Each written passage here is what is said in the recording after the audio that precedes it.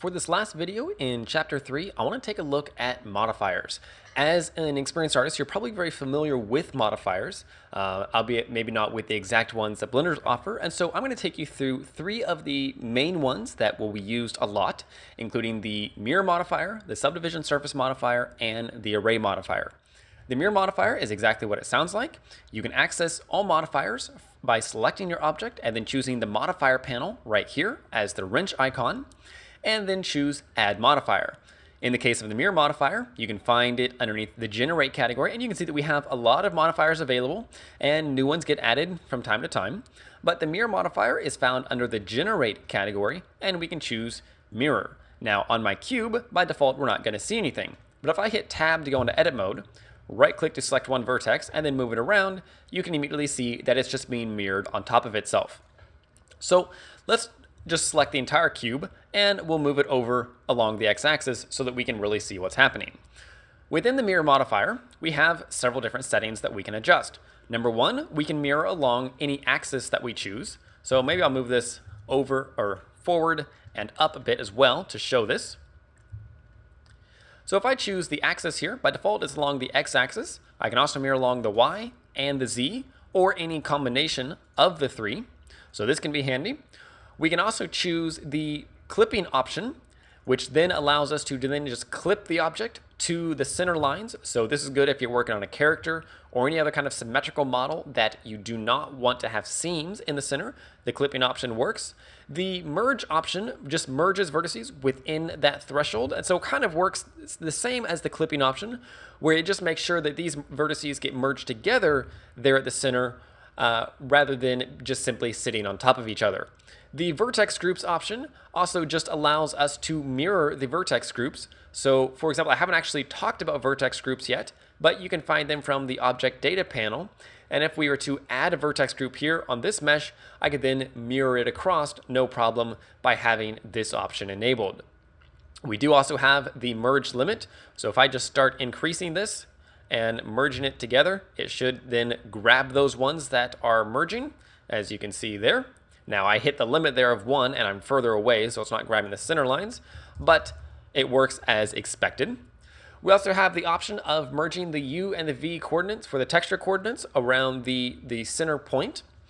And lastly, we also have the mirror object. So the mirror object is very handy because you can use any other object as the center point of your mirror. So if I leave edit mode, add in, say, an empty object, and just position it somewhere arbitrarily over here, select my cube again, and choose the mirror object as my empty, you can see it's then mirroring around that point. So this is handy if you want to keep, say, a car wheel and keep its origin point right at the center of the wheel, but you want it to then be mirrored across in all directions, then you can have the empty here at the scene origin, and it will work just like that. So deleting that. And then last couple of things about modifiers in general is with all modifiers, we have these settings up top. We obviously have the name of the modifier. We have the ability to toggle it down to save space.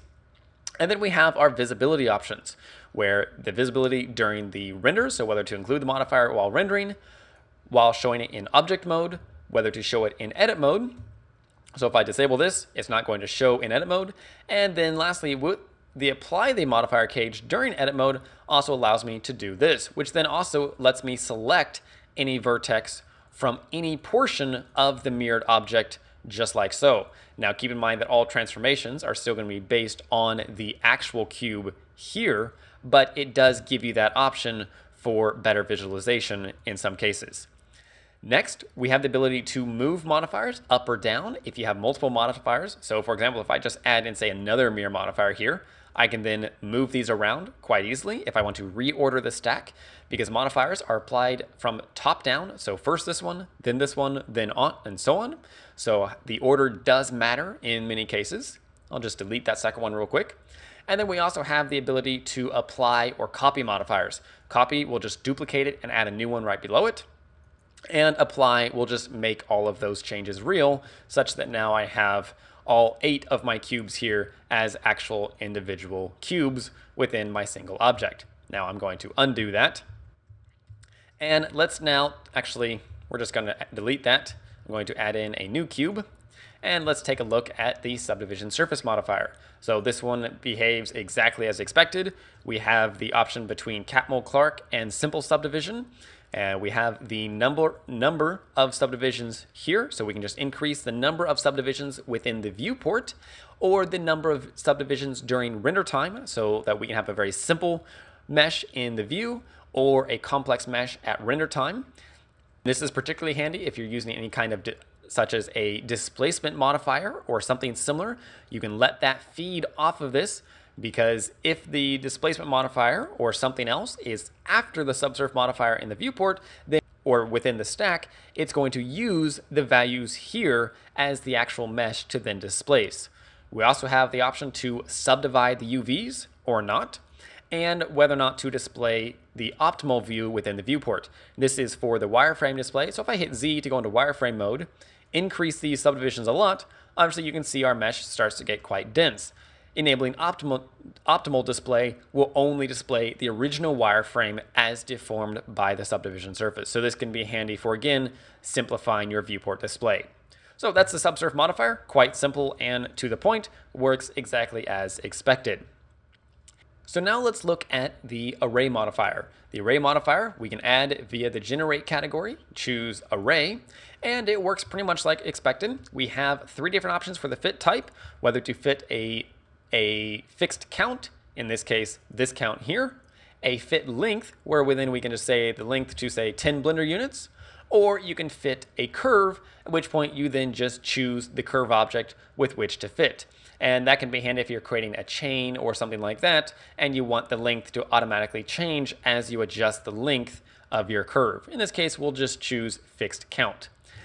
Next, we have constant offset, relative offset, and object offset. The default is relative, and it's relative based on the mesh. So if I go in here, choose the relative offset of 1.71, hit tab to go into edit mode, and then choose this mesh or move one vertex, you can see that then is adjusting the length because it's basing the relative offset by the overall bounding box of the mesh.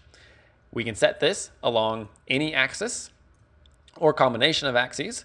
If I uncheck that and choose constant offset, which by the way, you can mix these two if you wish, you can then set this constant where it'll just move an exact amount at all times, regardless of the size of your mesh. So this can be handy, particularly for doing evenly spaced things that need to be exactly spaced, and then you still want to be able to scale them as you go. And lastly, we have object offset. So object offset is very cool. Again, we can just use, say, an empty for this. So I'll just add in an empty. If I then point the empty to that object, and now move this empty, you can then use this as the object offset. This can be very handy for doing complex array animations or anything like that, because if you then rotate this, this also takes into effect the orientation. So you can use this for creating a perfectly arrayed set of objects around a circle or a path or anything like that. Works quite simply. And lastly, we have 2 different options. We have merge and first and last. So if I go ahead and set a relative offset of 1, 0, and 0, and if I were to then click apply, you can see that these vertices have been merged together. Now it does not have the ability to remove interior faces, but in this case, you would simply delete these faces here, and then you would have a nice mesh after you applied that. We also have the ability to do first and last. So if this were going around in a circle, these vertices could merge with these vertices if they were within close enough proximity. That proximity, of course, can be set via the distance option here. And lastly, we have start and end caps. So for example, if I go in here, duplicate this, remove the array modifier from it, and maybe I will just, we'll just go in here.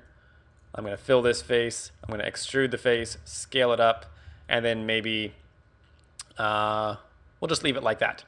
And if I now set that as my start cap, it's cube 2, you can see exactly what's happened. It's basically started it at this point, connected it to that point, and allows me to then fill that off. So you could actually have an arrayed column with the interior portions of the column like this being your array, and then have an individualized start cap and end cap to then create a more complex surface that is still very controllable. So perhaps maybe you have a column that's then set up to follow the length of a curve to then allow you to adjust the height of the column dynamically without ever having to move the start or end cap or anything like that. So it works quite simple. The main thing to note is the origin point and the connection points at which to start it. So your start and end cap should be filled within the same space as your original arrayed object, or the offset will not necessarily work. For example, if I were to move this over here, maybe like we would expect it, something like that, it's actually going to be offset like so. So just something to keep in mind. But that's the array modifier. Like I said, we have many other modifiers available. Shrink wrap for shrinking directly to another mesh, remesh for quickly generating a new simplified mesh, screw, skin, etc. Many others. Actually, let me go ahead and show you the skin modifier real quick. The skin modifier is very cool because it allows us to generate a quad only base mesh very quickly. It's similar to Z-spheres in ZBrush, and I'll just do it by adding in a mesh plane, and I'm going to delete all these vertices to just give me a blank mesh. We'll add in a skin modifier, and then I can just control click and control click again, and it will start adding in these points. Now I can then select this, click mark as root, and that is then my root point. And now you can see these are just generating a skin around them. I can extrude across, create any kind of complex mesh. This does work with a mirror modifier. So if I were to bring this to the center, maybe I'll add in a mirror modifier beforehand, and it works perfectly. Just let me add in clipping like this and like this, and you can see it's generating those quite quickly without having any overlapping geometry. We have the ability to mark loose or clear loose, which will just give us a slightly looser transition between the two. We can set whether it has smooth shading or not, any branch smoothing like this, and equalize radius, because you can also select individual vertices and hit S or Control A will adjust the radius of any individual point. So this allows you to create very simplified base meshes very quickly for sculpting or anything else of the sorts.